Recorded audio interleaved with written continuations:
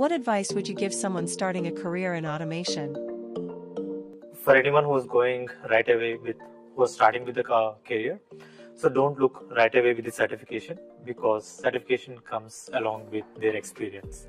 So once they are good with around 1 to 2 years of experience, at least with 6 months of experience, then we have two certifications specifically, one for the UI RPA and the other one for UI ARD, and we also have something for UI for the business analyst, certification for the business analyst. Once they are pretty sure that they know the basics, and then they can go ahead and start preparing themselves from the certifications, and that's how they're going to get it.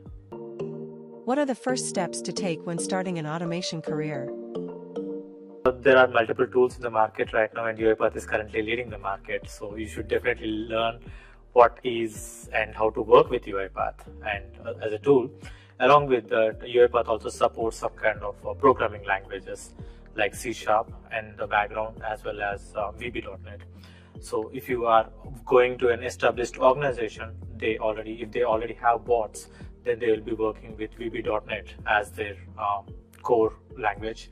So that's what you just need to start with, and then also along with that, you just need to learn the tool, and then you can also move towards C#, which is currently where Microsoft is moving towards. So then start with the basics of C# as well as VB.NET. In what ways do the UiPath certifications enhance an individual's credibility and expertise in their field? When we are coming with the certifications, there are two kinds of certifications that we have. One that's provided by UiPath community or academy platform. The other one is the paid certification that we already have. Now, for someone who is going to start their careers, no need to start immediately for the paid certifications.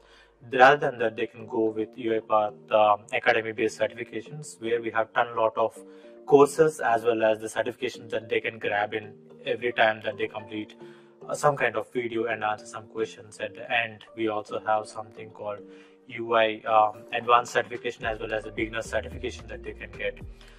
So just try to plan for the academy certifications, which are free in the beginning, and once they are done with the certifications of the academy, and the best part of academy certifications is you can just pick up any course and you can go ahead and learn, and you can get a certificate. So I initially had, with academy certifications, I have each and every certification that I can get off from the academy, and what it exactly does is it will boost up your confidence on the way how you speak and how you communicate with the product leaders, as well as providing solutions. Also, the way how you provide solutions will be in a better format, or you will give an exceptionally well answers and you will give best solutions. So while also completing the certification, the main core agenda is to know about the platform. So how the robots gets connected, and how the architecture is being built, and how the business users are going to communicate with the other end users. And along with the best part about business analyst certification as well as solution architect certification, they also contains what are the templates that we must use, rather than just going and writing some code. That's absolutely the important topic that we must cover, but the communication that we must do with the stakeholders, as well as the templates that we must do, and we must try to learn and understand. So these are absolutely covered directly in the academy certifications itself. So go ahead and take them right away. Considering the shift from standard RPA to AI-powered automation, what other products or skill sets should be included in the future certifications? Till now, whatever you have seen is at the tip of the iceberg that you have seen. And whatever we are going to see from now is hyper automation, where we are going to deal with a lot of AI services. Now, UiPath is a platform that we have. Now, that platform we can utilize to build in or to integrate any kind of AI services that are available outside. Now, all we need to think of is how to, and what is the best AI services right now that are available. Like, understanding ChatGPT is important, but understanding the core concept of LLM makes a difference with your expertise and the way how you provide the solution. There are all kinds of developers. Why choose becoming an automation developer? If you're an automation developer, you can now you can be at anywhere in your career and you can still be an automation developer.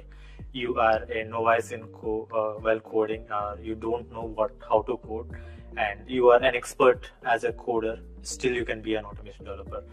Bringing in an enterprise platform like UiPath right now is having web studio as well as a studio for business users, and we right now have coded workflows that will bring in a lot of change, where you don't even need to write code and write activities for it. You can just plug in whatever code that you have, you can just bring in. And UiPath is also bringing up something called as auto completion of code, that people need to just feel and understand how to work with it. Now, once they know and understand, again, automation developer is for everyone. It's not only for the beginners or advanced developers. It's for everyone. So everyone can come and join as an automation developer. How do you ensure that you're always up to date and progressing on this path?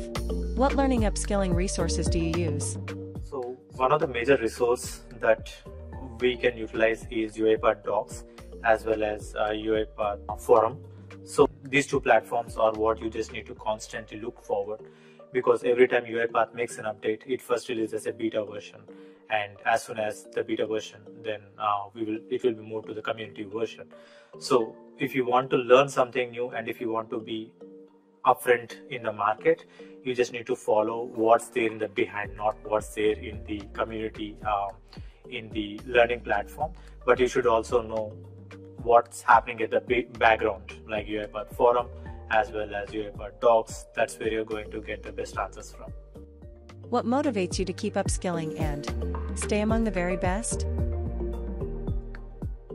I would consider myself still as a learner, but while saying that, UiPath MVP, the badge or the tagline, will definitely give in a lot of the power as well as lot of responsibility that comes on along with this tag. So when we are so for anyone who wants to become an MVP or someone who wants to be best at what they are doing with UiPath, all they need to do is they need to continuously build the code and they need to continuously share information with a lot of people. Well, when you're trying to become an MVP, you should always keep in mind that staying to yourself will not be beneficial for the platform as well as the community members. So UiPath community or MVP will be for the people who exactly know how to communicate with wide range of people, so that the reach is exponential throughout the platform.